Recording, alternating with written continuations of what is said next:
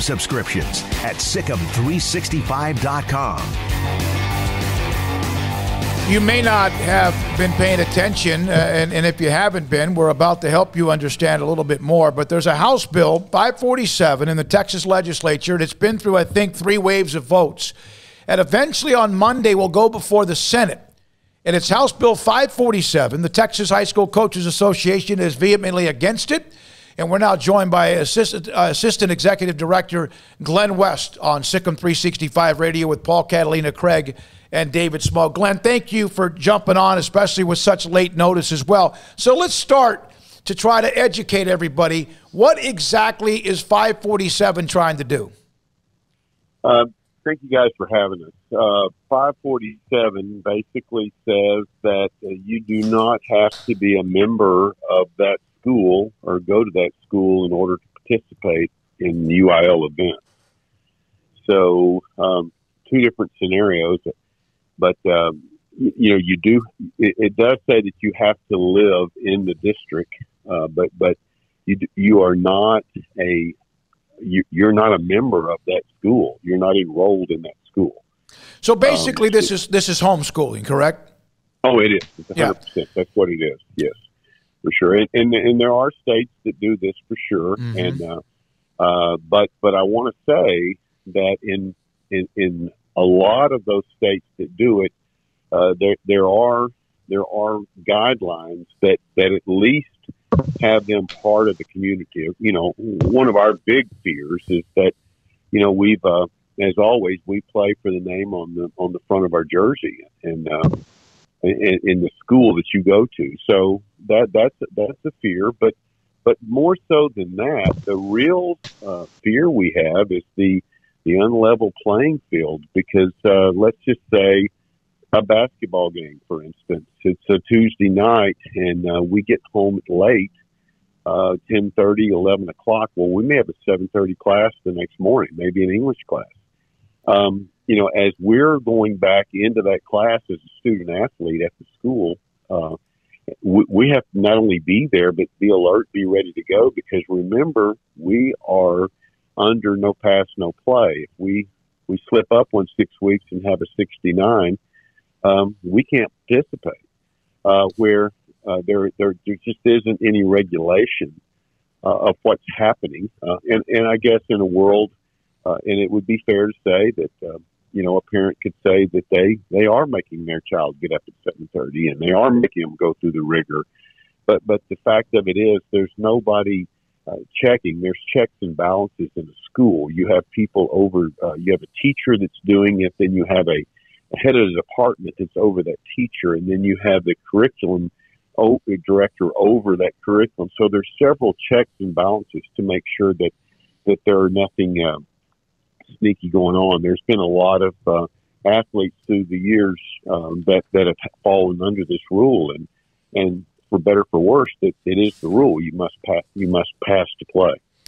Glenn, also on that, I know that one of the things that the UIL and there's always fighting is transfers. Does this make it easy? Like especially since I know that the House says that the rule is permissive, that school districts can choose to participate or not, but you know how easy that would be to, get a wave going to switch it, especially if it's a small one. But with transfers, couldn't somebody just move into the district and be, quote unquote, in a home school and not really have to go through the same thing that a normal UIL kid that would switch schools go to? Well, I don't know all the particulars there, but I do know this, that even under the current rule, if I were to transfer from one school to the next, and it was at a lower level, let's say a freshman level, then I can't participate in the varsity level for a year. But then after a year's time, almost in every situation, then that athlete becomes legal. The rule states for that year they cannot participate in varsity in varsity participation at that school. So I just I can live where I want to live and go to that team. And for a year, I could not play varsity competition. But if I come in early enough into the game, then I could. So that's always a worry, the way we have it now. So yes, that does bring up that. But one of the points that you made is that the reason that we're talking about this being an unlevel playing field is that some school districts might allow that, some school districts might not allow that, but we're playing each other. So if all was happening was it was just my district alone, then that's up to each individual school district. But it would be like the Big 12 saying, Baylor gets 85 scholarships, but Texas gets 90. You just have that situation. And, we're in a world, a very competitive world, that you're always trying to have the edge, have the advantage. And, that's what rules are set up to try to keep things even and level. And that's a real fear, a real worry for us. And that's just one of the things. You start looking in individual sports like golf, tennis, and sports like that. So while I'm in algebra class trying to get through, there's somebody that's on the course all day long, practicing, doing what it has to happen, but yet, the person that's going to play is the one that has the lowest score. So it's just really, really hard for us to wrap our arms around the fact that would be a level playing field. And I'm sure there's people that listen to this today that take exception to what I'm saying, say, well, we wouldn't do that. And there are plenty of people that would play by the rules and do it right, but there's some that wouldn't. And the problem here is there's nothing to stop. There's no guardrails to keep that from happening. I don't mean to single out someone who struggles in class, but let's say you have a player, an athlete, whatever, boy or girl, who is an elite at what they do. Is the option, if this bill passed, and correct me if I'm wrong, that if they struggle academically, that they can then become a homeschooler and something could kind of circumvent the system because they're not as monitored? And I don't know enough about homeschooling. I understand the reason. I get it. I understand that there are some very intelligent students that come out of homeschooling. I get that a lot of people take it very seriously. But is that a possibility, Glenn, that is also a concern? I mean, it's a definite concern. Now, I don't know exactly. That's definitely a fear. I don't know exactly how that's going to play out as this bill goes all the way through, but that's certainly a big-time concern. I've coached in places before that and Craig, even as when I was an athlete myself, I didn't go to school because I wanted to go to school. I went to school because I wanted to play sports.